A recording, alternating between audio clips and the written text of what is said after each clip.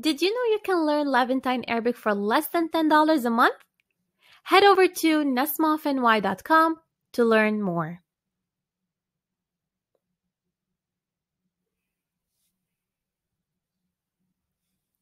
This supplemental video is for Lesson 3, Section B from our first book, Ya Ahla wa Sahla. What is genitive construction? Two things to keep in mind. There are two nouns next to each other, and the best way to think about it is when you put it in the of form. What do I mean by the of form? Let's take an example. John's book. John's book becomes Book of John. Now let's translate that to Arabic. Becomes Kitab John. Let's take a look at another example. School bus. Put it in the of form. Bus of school. And in Arabic that translates to Bus al-Madrasa. Another example. Starbucks coffee. Coffee of Starbucks. I have to put it in the of form. That becomes Ahwat Starbucks. You might be wondering, why did I pronounce the T in Ahwe? What happened to my AH? Simply because my first noun, which is Ahwe, is feminine, I have to replace the EH with a T. And there's also another reason we spoke about in our previous episodes when you add suffixes to nouns. Let's focus on the first noun. When you have two nouns next to each other and the first noun is feminine, you replace the AH or EH with a T. Example, works car. Car of work. Now let's translate that. سيارة شغل, because سيارة is feminine, I remove the EH and replace it with a T. Another example, family picture. Picture of family becomes صورة عائلة. For the same reason, because surah is feminine, I remove the AH and put a T instead. The second rule is when you add suffixes to nouns. And we also discussed that in our previous episodes. Let's take an example just to refresh our mind on that. Let's say I want to conjugate سيارة. I want to add suffix pronoun. Your car masculine سيارتك, your car feminine سيارتك, and your car plural سيارتكن. Notice how I put a T? If you need to understand that more, watch episode 23.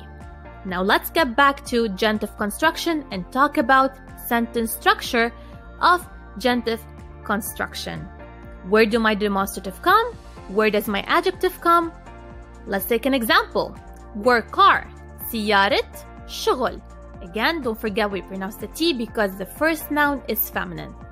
Let's say I want to say this is the work car. Do I say هيدا or هيدي? هيدي. Look at your first noun. Your first noun determines the gender of your sentence. سيارة is feminine, so I definitely choose هيدي. Now let's say I want to introduce an adjective to my sentence. Let's say I want to say new. Do I say جديد or جديدة? Definitely جديدة for the same reason. We have here an important rule that we have to keep in mind. Always look at your first noun if you have genitive construction. Your first noun determines the gender of your sentence. If your first noun is feminine, then your demonstrative and adjective must also be feminine.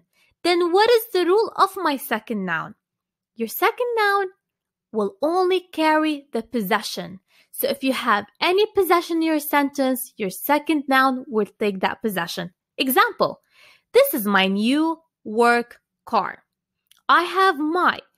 My is going to be carried by شغل. So now I have a sentence that translates to هيدي سيارة شغلي جديدة. Notice how the E went to شغلي. Another example. This is my friend's house. Put it in the of form. This is the house of my friend. Ask yourself the question. What's my first noun? House, which is بيت, and that's masculine. That's why I said هيدا بيت رفيقي. Look at your second noun. You will see that the second noun took my.